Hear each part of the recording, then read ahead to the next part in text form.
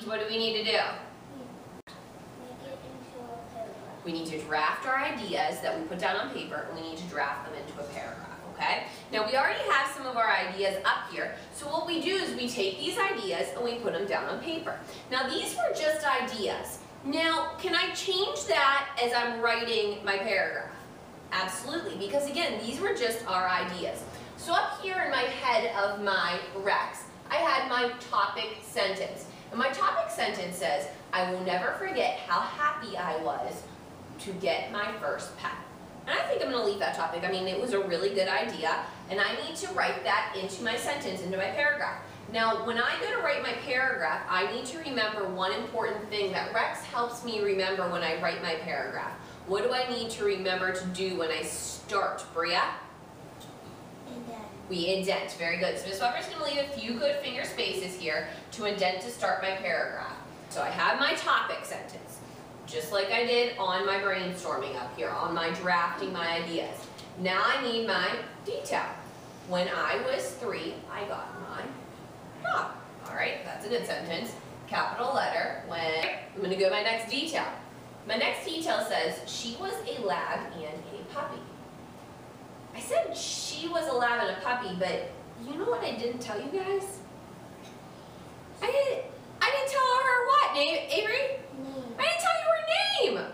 Her name was Rosie. I'm going to add that detail in there. I didn't put that in my draft of my ideas, but I think that's really important, so we need to put that in there. And that's okay to add some details in there as you're writing. So, all right, so now I'm going to continue going through my details. Remember now, guys, I'm just drafting my paragraph, all right? So we'll come back. Why do we have hands up? I have a dog that I named Rosie. You have a dog named Rosie too, so guess what? You just made a connection. All right, I'm going to get the rest of my details down on paper. It says, she was a lab and a puppy. So, Addison? Rosie needs a capital letter because it's a name. Oh no, I didn't capitalize Rosie. That is her name, and I do need to capitalize it. Now, since this is just my rough draft, okay, it's not my final copy, and she's noticing this as we're writing, and sometimes you can edit your writing as you're writing it because you realize mistakes. So how could I edit this to make it better?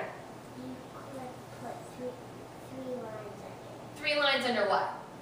the R. The R, very good. I have my topic, I have my 3 details, but I actually added another detail in there because I realized it was important for you guys to know her name. And now what do I need to end with, everyone? The conclusion. All right, so we're going to get our conclusion up here. What am I going to have to end this sentence with, everyone? I'm going to need a question mark because I'm asking you a question. I'm trying to connect to you, the reader, as you are reading what I have written for you.